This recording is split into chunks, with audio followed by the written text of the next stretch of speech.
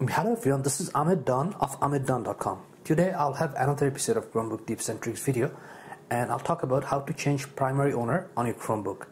If this is your first time or repeat visit, thank you for your support. On this channel I'm always trying new and different ideas. If you're into thinking outside the box, this is the channel to subscribe. If you're looking for more Chromebook videos, there will be links in the description box below. So if you'd like to change the owner on your Chromebook, the thing is, Chromebook doesn't allow to change primary owner, so you have to actually go through a factory reset, and that's what I'm going to show you today. So the first thing I'm going to be showing is that how to see or find out whether you are the primary owner on your Chromebook or not.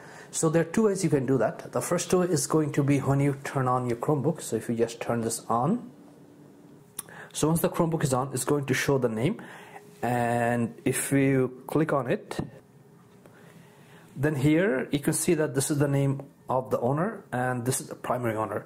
So that's one way to find out. Now there are other ways to find out if you are the primary owner, and these are the steps. So you have to go to settings, which is going to be on the clock on the lower right corner, and then security and privacy, and manage other people. So we're just going to follow the steps. So my Chromebook is on, and I'm going to go to settings, which is the whole button right here, and then I'm going to security and privacy, which is going to be on the lower side. So if you just click on it, here is the security and privacy, and once you click on it, then you're going to see that manage other people.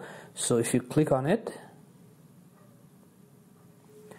and here you can see that there are some sliders, and it's letting you drag these sliders. So that means that you're the primary owner. If you're not the primary owner, these options are not going to let you drag it.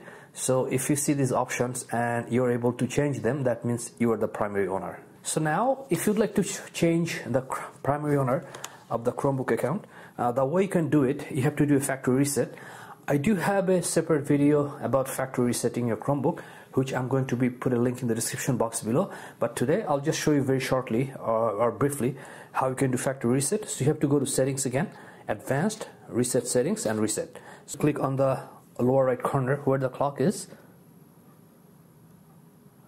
and then here you're going to click on the wheel button, which is the settings, and then we're looking for advanced, which is going to be to the lower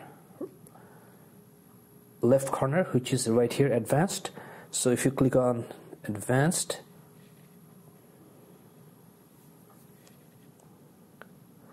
and from here you're going to click on reset settings, and which is kind of the last option right here. So if you click on that, and then here is going to you'll see reset, so which is right here, reset.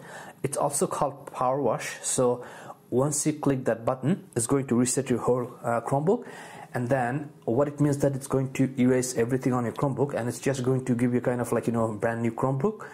And then the first person log into the Chromebook is going to be the primary owner of the Chromebook.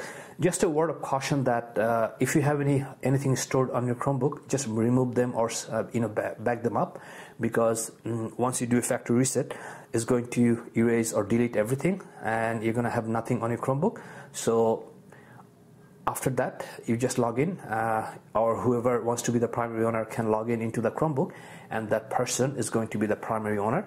So just to sum up everything, Chromebook does not allow to change primary owner without having or doing a factory reset, and you can change or you can assign a new primary owner once you go through the factory reset or power wash. And also before you do that, you can check how to who's the primary owner either on the main login screen, or you can just follow these steps to check if you're the primary owner. So that's all for today. Thank you for watching this video. There'll be more videos coming up, so I'll see you shortly. Thank you.